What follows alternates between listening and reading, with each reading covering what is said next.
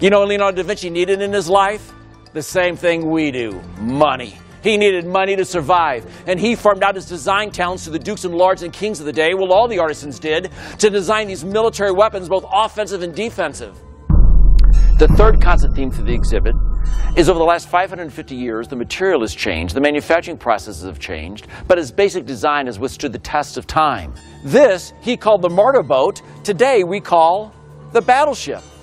He designed a 360-degree platform to be placed upon the top of the boat, and the gearing system could be turned by the sailors. And as they turned this 360-degree platform, they could put guns and cannons and mortar fire on top and fire around in a 360-degree fashion, just like our gun turrets on our battleships today. What's changed? The material and the manufacturing process, but his design has withstood the test of time. This is the famous tank that was also designed for the Duke of Milan. And just like that war wagon we saw previously, you didn't want any one of those two jobs. You know what? You didn't want any one of these jobs. He designed this tank originally for horses, but they thought the horses inside would get so spooked they couldn't handle it. So they decided to what? Let's put men inside there instead. Wow, what a concept. It goes to what I was saying before, that if you built it exactly like Leonardo da Vinci designed it in his Codex, it wouldn't have operated. He designed it originally as one bar for men to operate in a rowing fashion. But if you notice, if it's one bar, nothing happens. But by simply cutting the bar into two, his own DaVinci Code, his own copyright, so to speak, that each one of the gears would begin to operate independently and the entire tank would begin to function. He designed it for soldiers to stand on top of this platform, and the top of the tank would then be lowered down over the top. Can you guess the idea where he got for the top of this tank? A tortoise shell, a turtle shell for protection. The soldiers would stand on top of this platform. The top would be lowered down. They would gaze out onto the battlefield, determine what would be happening, and then give orders and guidance to the soldiers inside the tank. I mean, just for a moment, can you imagine the sound and the noise and the chaos that would have been going on inside that machine?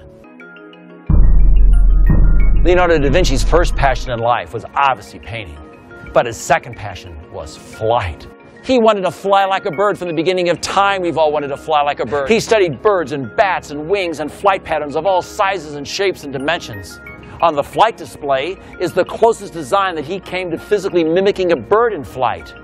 This was his bat-wing glider. Now keep in mind, he didn't have all the bugs worked out of all of his inventions. He theoretically thought it would operate by the glider pilot's head would go through the opening. The glider pilot would hold on to either side in an attempt to manipulate the wing in flight. Yeah, right, huh? The Museum of Leonardo da Vinci in Florence actually has another name for this design over in Florence. You know what they call it? The decapitator. Because as soon as this thing hit the ground, your head came off. This is where Saturday Night Live meets the Renaissance, I like to say. Because you know what we need for this invention? More volunteers. Because the first 5 didn't fare so well, if you know what I mean. But in all of his writings and his codices and his notes, he theorized, and he theorized correctly, that for men to fly and to fly safely, that your wings had to be parallel at all times to the horizon. He designed the original inclinometer. The inclinometers above our boats and our planes today are highly computerized with gyroscopes and lasers. But this very simple design would simply tell the glider pilot that, hey, your wings aren't parallel to the horizon. He designed it to be in a glass bell so it wouldn't be affected by wind currents.